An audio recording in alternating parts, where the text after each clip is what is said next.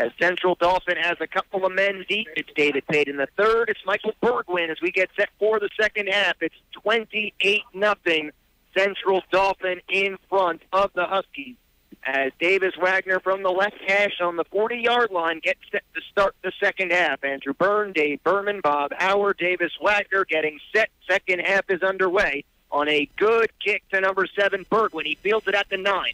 Up to the 15, running room 20, 25, 30, 35, 40. What a run by Bergwin, outside 45, 50. He's got one man to beat. He's going to the house.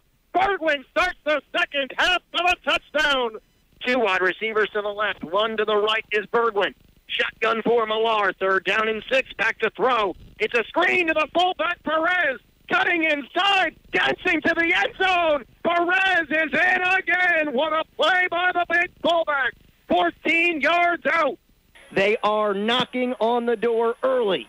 It is Williams in the shotgun, trips to the right. Now he comes under center, creeping up. Back to throw, back shoulder fade towards the end zone. He's got a man. Touchdown, Huskies. Hauled in by Galbraith. Misher getting his number called, breaks the tackle. There goes Misher. He's into the secondary. He's into the end zone. Touchdown, State College. Zeckler standing at about the 3 has it. He's up to the 5, 10, trying to get outside 15. He's got running room in slot 30, 35, 40. He's got one man to beat Zeckler. He could go all the way before he's wrestled from behind inside the 30.